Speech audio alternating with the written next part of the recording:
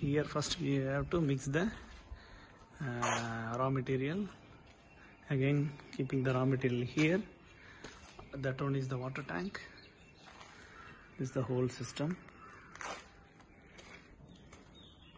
Here we again mix the raw material.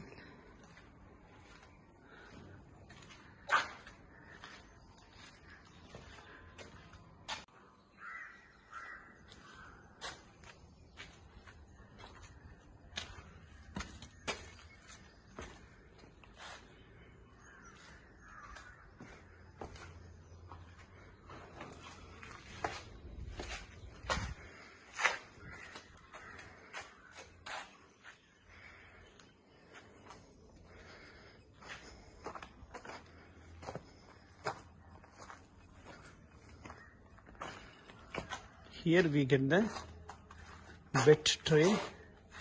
These are the conveyor belts. From here, that tray, moist tray used to travel. This is the whole length of the drying area. So throughout the year we can get the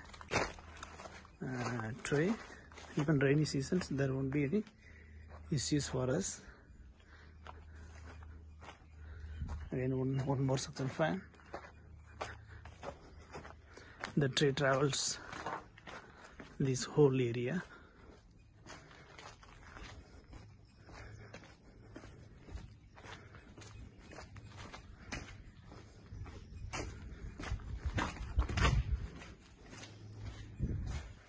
Then here we receive the totally dried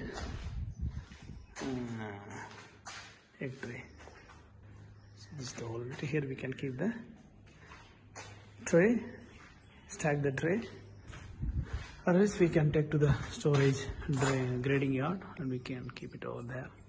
Thank you for watching.